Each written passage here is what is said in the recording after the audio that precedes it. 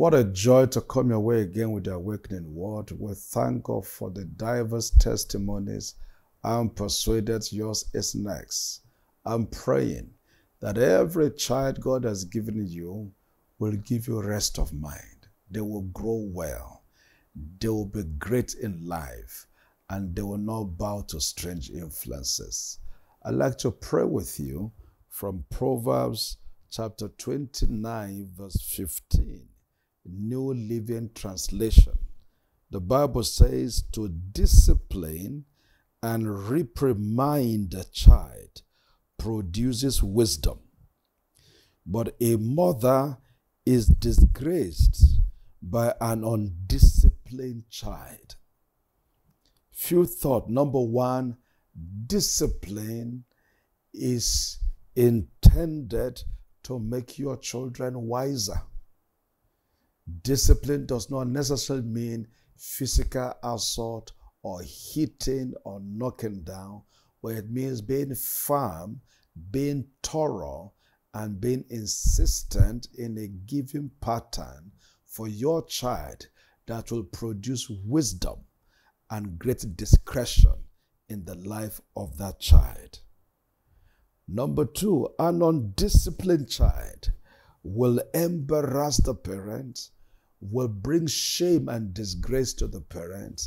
And today we have seen all of that playing out. We have seen a generation of untamed children, a children not disciplined.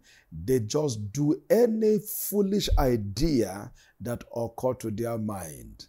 And they feel you shouldn't talk, because we are also having perverse government all over the world trying to justify the indiscipline in our children. But those children were given to you by God, not by government or not by the society. So it's your responsibility as your children grow under your oversight to make sure they learn basic disciplines and moral decorum that will make them wise at the end. And I'm praying that every child that is bringing shame today, God will encounter them and they will bring honor and joy back to the family. In the name of Jesus. I'm praying very strongly for you that each of your children will be 10 times greater than you.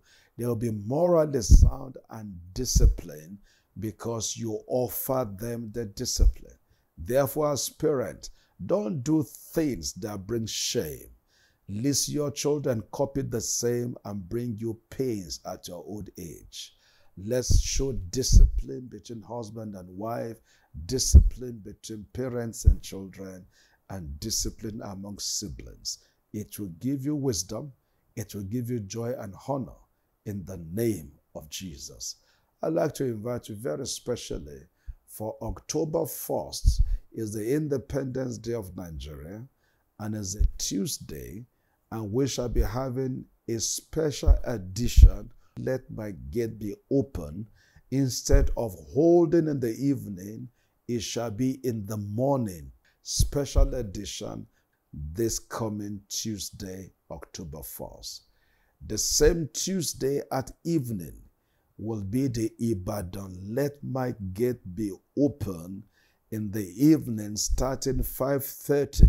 These are moments that God will open the gate of the nation and the gate of the city and the gate of your life. It will open to bring you into unusual harvest and great help that is beyond human comprehension. It will be a great joy to have you in these meetings. In Jesus' name, amen.